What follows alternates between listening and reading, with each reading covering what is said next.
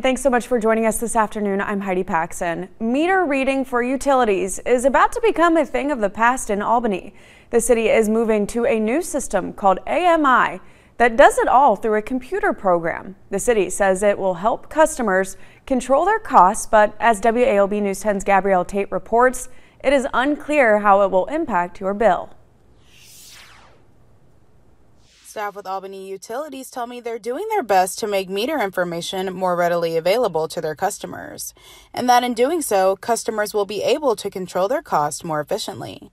Over the next year and a half, Albany Utilities will be phasing out human meter readers and replacing them with computers.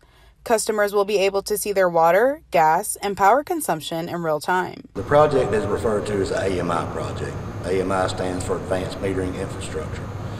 It is a network that reads meters and reports that information through a meter data management system into our billing system.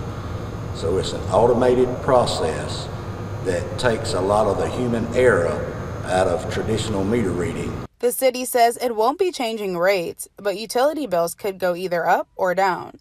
That's because the new system is expected to be more accurate.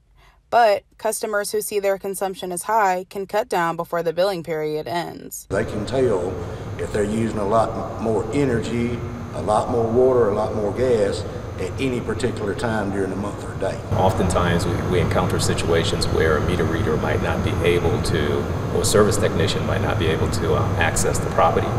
And so that results in an estimated read for that customer, which sometimes leads to frustration from a billing aspect. So that helps to minimize these type of situations. The new system will affect both commercial and residential. All water and power meters and some gas meters will be replaced. Customers will experience temporary outages as they replace these meters, but I'm told it shouldn't take more than a few minutes. Gabrielle Tate, WALB, your hometown news source. Thank you.